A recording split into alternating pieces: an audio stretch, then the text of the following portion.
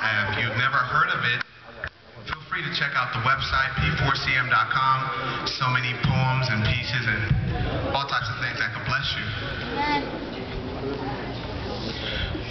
This piece is called Almost.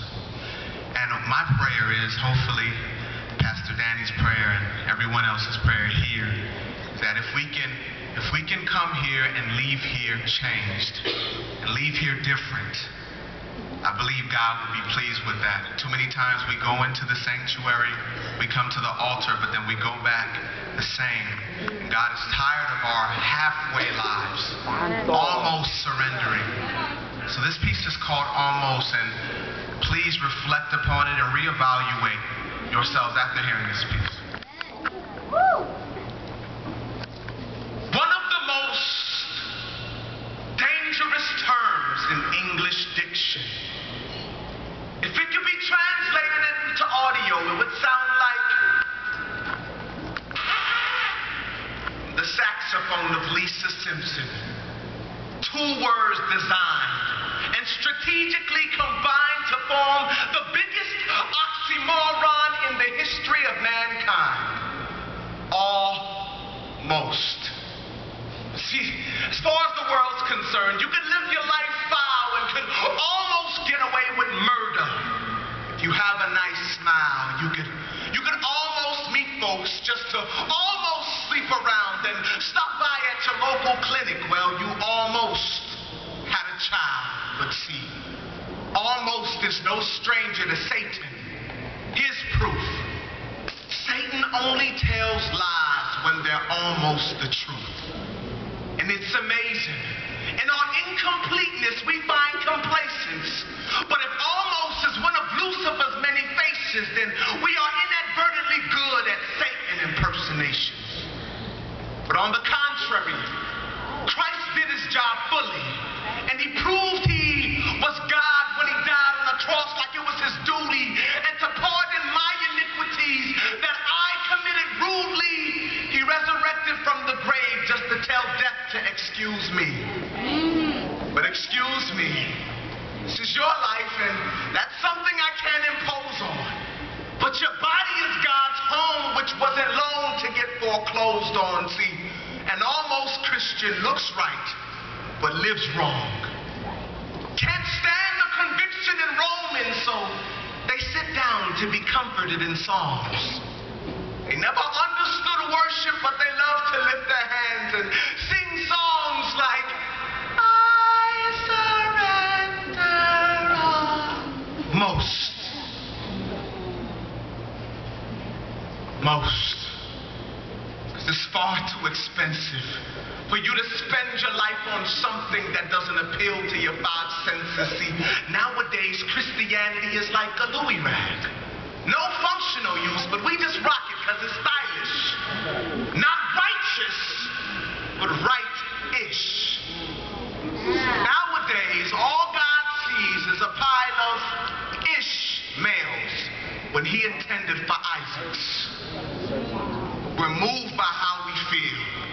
So we're saved when we feel like it. So technically, we've never really been saved. We merely tried it. So no wonder why we're never sold out when we return it after we buy it. Now, let me break it down because we need to beware. Our lives could lack the very substances that need to be there. Because on that last day of judgment, while God's receiving his heir, will he say, son, well done, or medium rare?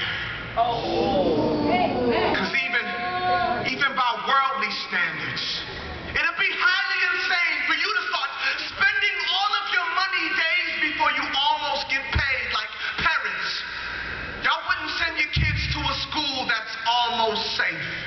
And ladies, would you really date a man who claims he's almost straight?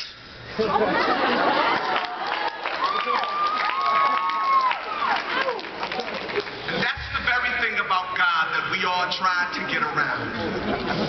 That's the very thing about God that we all try to get around, but his standards are like between two closely grafted mountains, no middle ground. So a halfway life is not profitable to you, because after all, the sun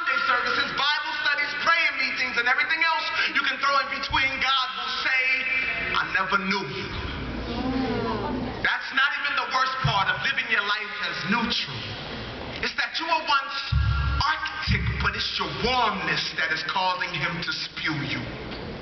This is exactly the type of mentality that had me. I was bound and held down by the unforgiving gravity of my spiritual reality. I was a Christian, y'all. Or at least I portrayed the fantasy with a filthy personal life. But God bless you, brother. How you doing, sister? Personality. I was a male, enveloped by guilt because I was stamped a sinner. I said I was a male, enveloped by guilt because I was stamped a sinner. My message couldn't be received because I didn't represent the sender, yet I was almost delivered.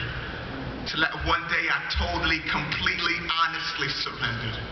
I took heed to a modern prophet who proclaimed it was time for change. Now, I'm no longer bound to sin, point blank, off the chain, but you could ask Umar Abdul Muttalib, and he'll tell you the same.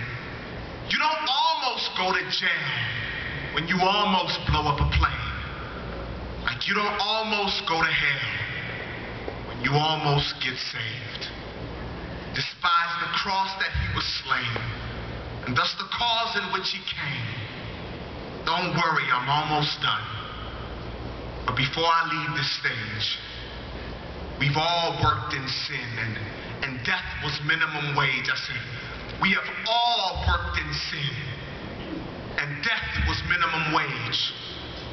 But if it wasn't for Christ, we would have almost got paid. God bless you.